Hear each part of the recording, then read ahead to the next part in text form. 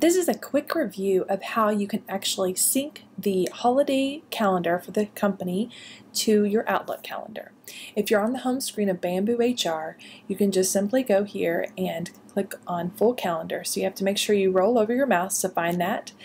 And once you get into the calendar option, you'll see over here to the right is the little cog wheel, and click down here and go to iCal feeds.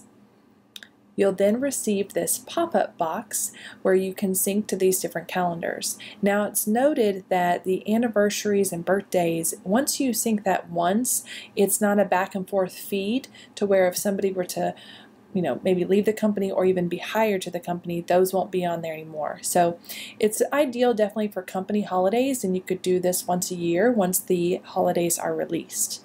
So you'll just click Create Calendar Feed under Company Holidays, and then you can just copy this link and then open it up in a different browser here, just in your web browser, and as you can see, it'll start to open up your calendar. Now I'm on a Mac, so it might be just a tad different, but it will eventually sync to your Outlook calendar, so that way you can see all company holidays, and they are specific to the divisions as far as Carlisle Title, Olive Dunhill, and Sales Team, and so forth.